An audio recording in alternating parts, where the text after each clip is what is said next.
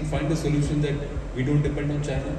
Yes. For our lithium batteries? Very soon, very soon. Probably you may be knowing that we found lithium reserves in Jammu and Kashmir. A surprising thing is, just yesterday, one of our investors, being Olectra Greentech is a public listed company, one of our investors who had invested in our company almost for the past 4 years is with us. Yesterday, he came to us and he was inquiring about the future of the organization, how the business is going, what are the developments that are happening in the industry. So during that time, I was telling him that the battery prices in coming 2-3 years time, battery prices would decline. He started saying that how they get decreased. I told him that we found the reserves. We have the reserves in India, in Jammu and Kashmir. He told me that, yeah, I read the article a couple of months back, but it probably may take another decade to explore that. I said, probably you may not be knowing the fact, gentlemen.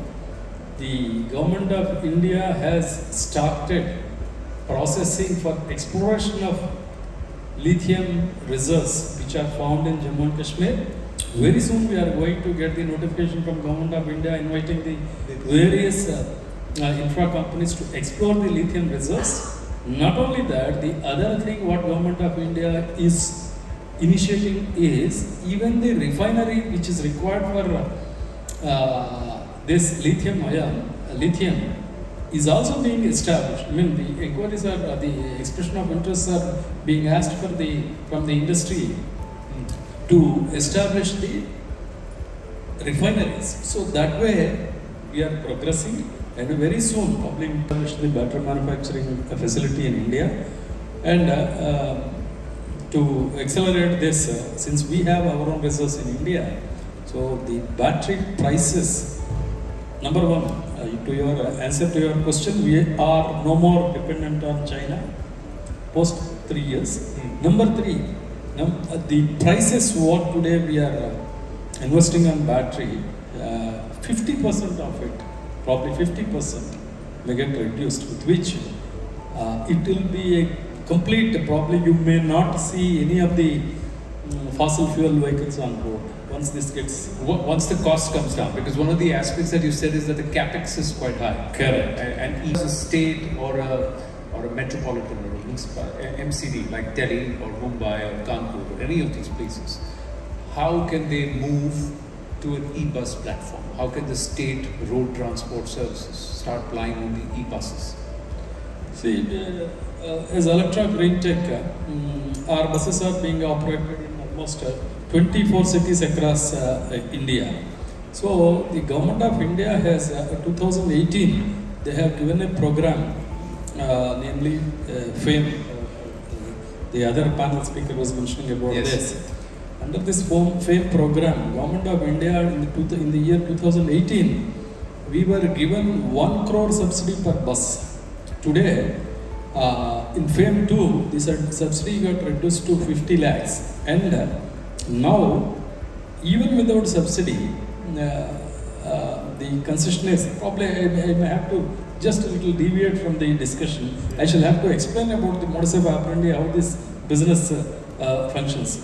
See, the government, the model, the business model is, unlike earlier days, procuring the asset is no more there in the system. So you're, let's just simplify this, that you no longer have to sell buses to somebody. Exactly. You will not be selling the buses. So they will tell you that we need 400 buses, or say we need 20 buses or 30 buses. You will go ahead and say that, listen, for every, you are explaining this to me, so I'm just quickly saying that because of paucity of time. So then the state will give you a certain amount of revenue. Correct. But the running, that is driving, maintenance, charge and flying it, is you.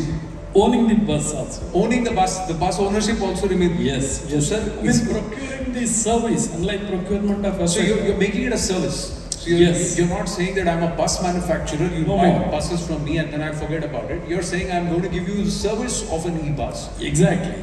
The Niti Aayog, government of Niti Aayog has given a recommendation to all the state transport units not to procure the assets.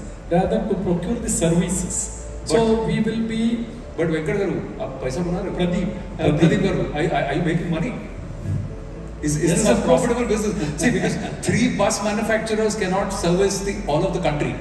So if there are potential entrepreneurs who are saying, is this a profitable business? Is it a profitable business? Are you making money? See, it is a profitable business provided you have to be in the industry for a long time.